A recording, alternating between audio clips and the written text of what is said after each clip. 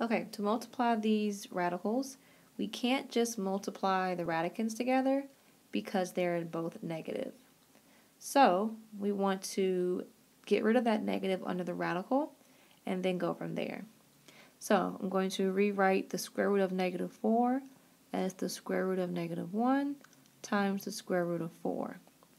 That's being multiplied by, bring out the negative from the square root, so that's going to be the square root of negative 1 times the square root of 6.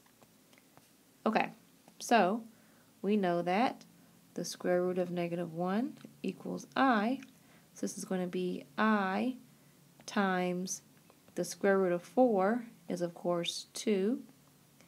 And then we have I again from the second square root of negative 1 times the square root of 6.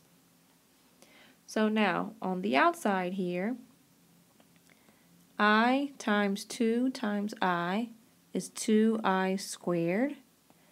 And then I'm going to bring down my square root of 6.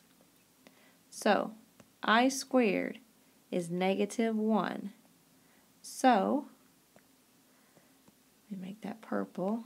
I squared equals negative 1 times 2 times the square root of 6. And so we're going to clean this up.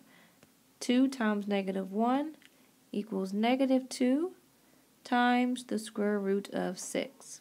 And we can't reduce the square root of 6 further, so this is our final answer.